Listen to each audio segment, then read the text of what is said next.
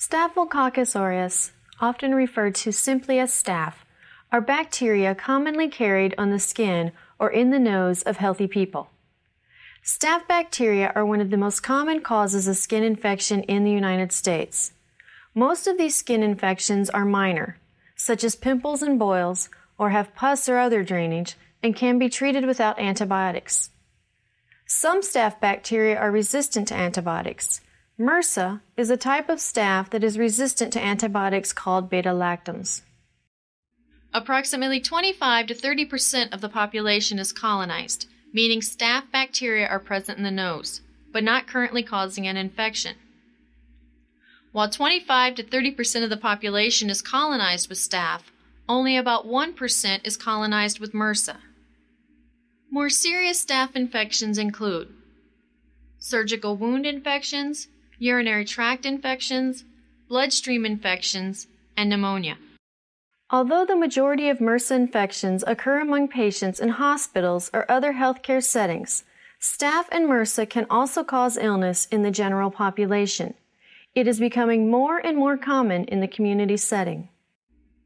Data from a prospective study in 2003 suggests that 12% of clinical MRSA infections are community-associated, but this varies by geographic region and population. MRSA infections that are acquired by persons who have not been recently hospitalized, meaning within the past year, or had a medical procedure such as dialysis, surgery, or catheters, are known as CA-MRSA infections. The CDC has investigated clusters of CA-MRSA skin infections among athletes, military recruits, children, Pacific Islanders, Alaskan Natives, Native Americans, men who have sex with men, and prisoners. Factors that have been associated with the spread of MRSA skin infections include close skin-to-skin contact, openings in the skin such as cuts or abrasions, contaminated items and surfaces, crowded living conditions, and poor hygiene. Practicing good hygiene prevents MRSA. In the outbreaks of MRSA, the environment has not played a significant role in the transmission of MRSA, as it is transmitted most frequently by direct skin-to-skin contact. Most staph and MRSA infections are treatable with antibiotics. If you are given an antibiotic, take all of the doses, even if the infection is getting better, unless your doctor tells you to stop taking it. Do not share antibiotics with other people or save unfinished antibiotics to use at another time. Many staph skin infections may be treated by draining the abscess or boil and may not require antibiotics. Drainage of skin boils or abscesses should only be done by a healthcare provider. If a few days after visiting your healthcare provider, the infection is not getting better, contact them. If other people you know or live with get the same infection, tell them to go to their healthcare provider.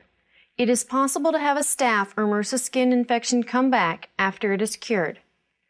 To prevent this from happening, follow your healthcare provider's directions while you have the infection and continue to follow the prevention steps after the infection is gone. You can prevent spreading staph or MRSA skin infections to others by following these steps. Cover your wound. Keep wounds that are draining or have pus covered with clean, dry bandages. Follow your healthcare provider's instructions on proper care of the wound. Pus from infected wounds can contain staph and MRSA, so keeping the infection covered will help prevent the spread to others. Bandages or tape can be discarded with the regular trash. Clean your hands. You, your family, and others in close contact should wash their hands frequently with soap and warm water or use an alcohol-based hand sanitizer, especially after changing the bandage or touching the infected wound. Do not share personal items.